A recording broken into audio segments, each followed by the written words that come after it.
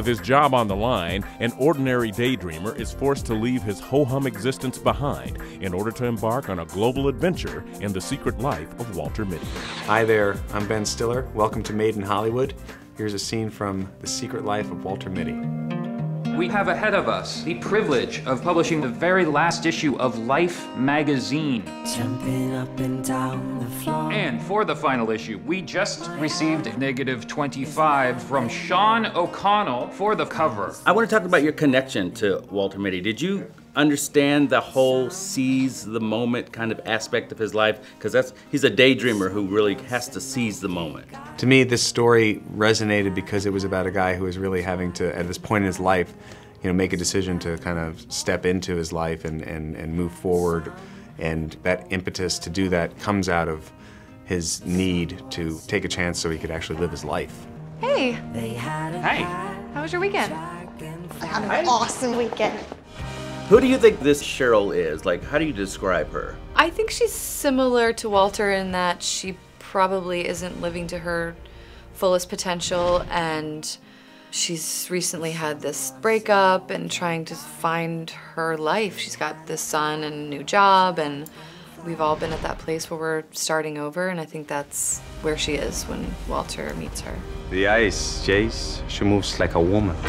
I'd like to climb your hair. I feel like Walter is the kind of guy where, he kind of lives in his head most of the time, so in reality, there's not a lot going on outside with him. And, he's very, very nervous around this girl, and he wants it to go well with her. Walter, right? Yeah. Now, what has Ben like as a director? Because I'm horrible. Just kidding. Nice.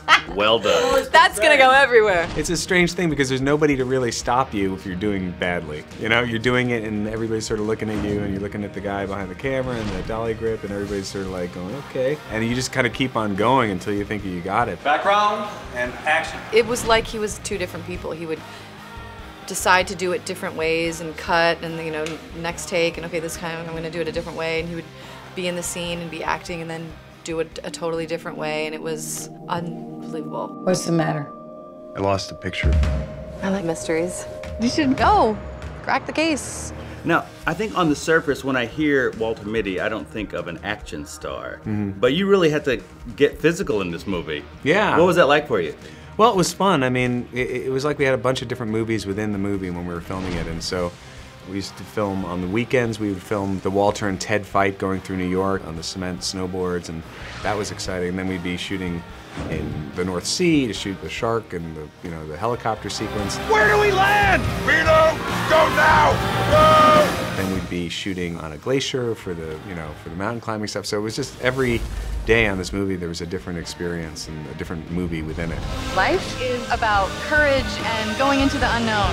Do you relate to him at all? I mean, I feel like you had to seize a lot of moments to be here today. Yeah, definitely. I mean, I relate to also the feeling of trying to, wanting to be something that you're not in reality, that people, seeing you in a different way and having this image in your head of who you are and, being suaver and funnier and more charming and more handsome and all those things. Sitting down at your computer and writing that screenplay or doing a certain role or writing a song or whatever it is. I mean, we all have that voice that says, like, what are you doing? This is a waste of time. You can't do this. It's not going to be as good as the last time, and why even try?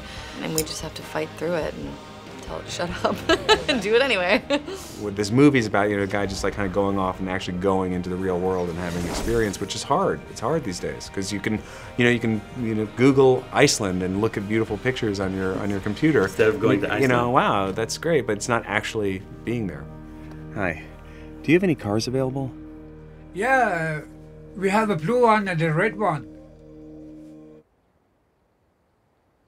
I'll take the red one.